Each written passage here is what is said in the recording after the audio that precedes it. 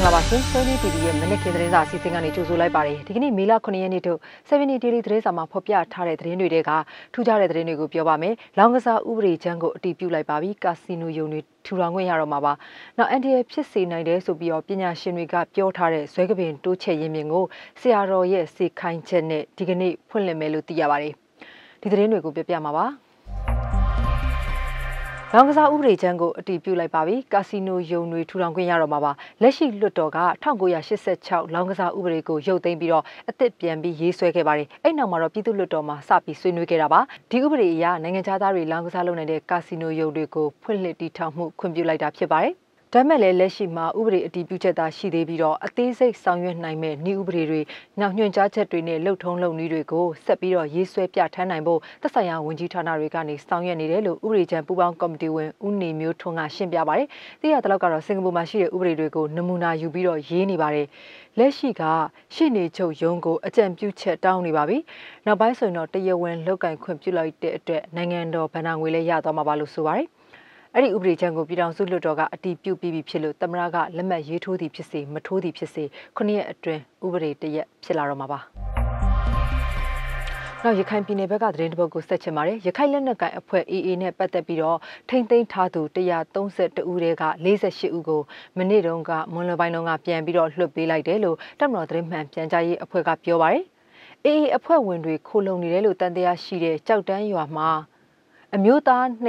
285ဦးကိုဧပြီ30ရက်နေ့ကလေးကထိမ့်သိမ်းပြီးတော့စစ်ဆေးခဲ့တာပါမေလ2ရက်နေ့တုန်းကတော့အဲ့လိုထိမ့်သိမ်းစစ်ဆေးရင်းနဲ့ပဲပြစ်ခတ်မှုတွေဖြစ်ပွားပြီးထိမ့်သိမ်းထားတဲ့သူတွေက6ဦးသေဆုံးလို့8ဦးဒဏ်ရာရခဲ့ပါတယ်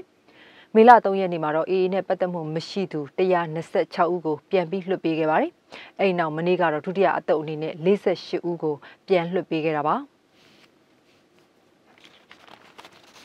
နောက်ရခိုင်ပြည်နယ်ဘက်ကသတင်းတပုတ်နဲ့ပဲဆက်ချင်ပါတယ်။ရခိုင်အခြေစိုက် DMG သတင်းဌာနကသတင်းထောက်တွေဟာရဲစခန်းကနေခေါ်ယူစစ်ဆေးတာတွေခံနေရပါတယ်။အက်ဒီတာချုပ်အပါအဝင်တာဝန်ရှိသူတွေကိုမတရားအသင်းဥပဒေပုံမှန်နဲ့တရားစွဲခံထားရတဲ့ရခိုင်အခြေစိုက် Development Media Group DNG ကသတင်းထောက်2ဦးကိုစစ်တွေမြို့အမှတ်1ရဲစခန်းမှာ2ရက်ကြာခေါ်ပြီးတော့စစ်ဆေးခဲ့တာပါ။ DMG သတင်းဌာနဆိုတာဟာနေ့စဉ် online သတင်းတွေကိုထုတ်ဝေပြီးတော့တစ်လ2ကြိမ် channel ထုတ်ဝေနေတဲ့သတင်းဌာနဖြစ်ပါတယ်။2018တုန်းကဖြစ်ပွားခဲ့တဲ့မြောက်ဦးမြို့အဓိကရုဏ်းဖြစ်စဉ်တစ်နှစ်ပြည့်မှာရေးသားခဲ့တဲ့မြောက်ဦးမြို့မှာကျွေတဲ့လသတင်းဆောင်ပါကိုဘလို့ရွေချက်နဲ့ရေးသားတယ်လဲဆိုတာကိုမေးမြန်းခဲ့တယ်လို့သိရပါတယ်။နောက်ထပ်မိတာကလက်နက်ထိမှန်တာကြောင့်အသက်9နှစ်အရွယ်ကလေးငယ်တူသေဆုံးခဲ့တဲ့ရသေးတောင်မြို့နယ်ကဖြစ်စဉ်နဲ့ပတ်သက်ပြီးတော့လဲ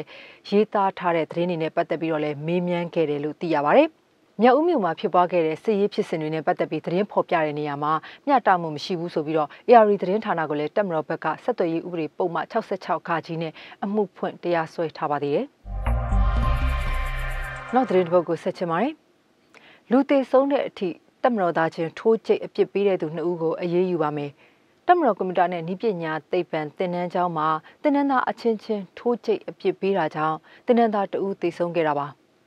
ကျူးလွန်သူတင်နန်းသား2ဦးကိုတော့ဆက်ပြီးတော့အရေးယူမယ်လို့အရှေ့ပိုင်းတိုင်းစစ်ဌာနချုပ်ကဗိုလ်မှူးကြီးမောင်မောင်လက်ကပြောပါတယ်။ရှမ်းပြည်နယ်တောင်ပိုင်းဟိုပုံးမြို့မှာဖွင့်လှစ်ထားတဲ့အဲ့ဒီတင်နန်းကျောင်းမှာဧပြီ28ရက်နေ့တုန်းကတန်းစီဖို့ရာပြက်ကွက်တဲ့တင်နန်းသား5ဦးကိုစီနီယာတင်နန်းသား2ဦးကထိုးကျိတ်အပြစ်ပေးစမှာပဲအထိုးခံရတဲ့တင်နန်းသား2ဦးသတိလစ်ပြီးတော့သေဆုံးသွားတယ်လို့သိရပါတယ်။ဖြစ်စဉ်ဖြစ်ပွားမှုနဲ့ပတ်သက်ပြီးတော့ကျူးလွန်သူတွေကိုအရေးယူဖို့ဆောင်ရွက်တဲ့အခြေအနေကိုမေးမြန်းရမှာတော့ဗိုလ်မှူးကြီးမျိုးဝင်းကတင်နန်းချောင်းကိုလူကိုယ်တိုင်လာရောက်မေးမြန်းကြဖို့ပြောကြားထားပြီးတော့ကျန်တဲ့အသေးစိတ်ပြောတာမျိုးတော့မရှိသေးပါဘူး။နောက်ကရင်ပြည်နယ်ဘက်ကသတင်းတစ်ပုဒ်ကိုဆက်ချင်ပါတယ်။အန်ဒီရဲ့ဖြစ်စေနိုင်တယ်ဆိုပြီးတော့ပညာရှင်တွေကပြောထားတဲ့ဇွဲကပင်တိုးချက်ရင်းမြင်ကိုဆရာတော်ရဲ့စေခိုင်းချက်အရာဒီကနေ့ဖွင့်လှစ်တော့မှာပါ။ဒီတိုးချက်ရင်းမြင်ကိုအင်ဂျင်နီယာပညာရှင်တွေမပါဝင်မဲနဲ့ဒေသခံအလုပ်သမားတွေနဲ့သာလှုပ်ဆောင်ခဲ့တာဖြစ်ပါတယ်။နောက်ပြီးတော့ရင်ပြင်ပေါ်မှာလည်းဖျားဘူးခရီးသွားတွေကိုဆွဲဆောင်နိုင်ဖို့ဆိုပြီးတော့မှန်သားတွေခင်းထားတာပါအဲ့ဒီရင်ပြင်ကိုဦးစီးလှုပ်ဆောင်သူကိုယ်တိုင်ကဂောဘကအဖွဲ့ရဲ့လမ်းညွှန်မှုအရာလှုပ်ဆောင်နေရတာဖြစ်ပြီးတော